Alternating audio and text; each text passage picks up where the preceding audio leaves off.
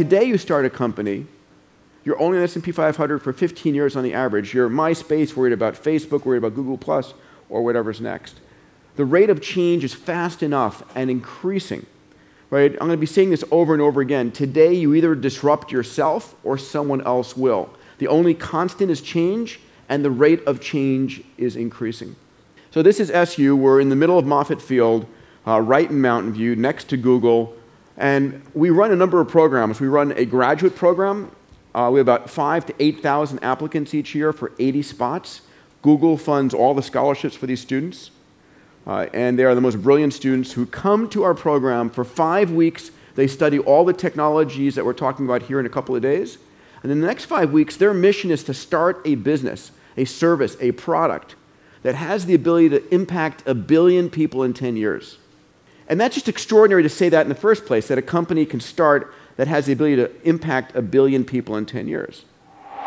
So I talk to CEOs all the time. I say, which of your products or services will you dematerialize and demonetize before your competition does?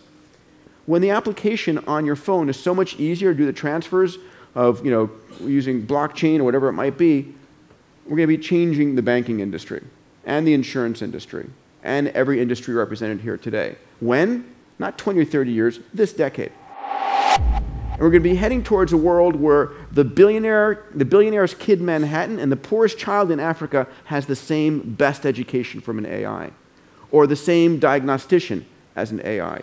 There's a leveling of the playing field coming because these things are becoming free and ubiquitous. And when they work the best, they go everywhere.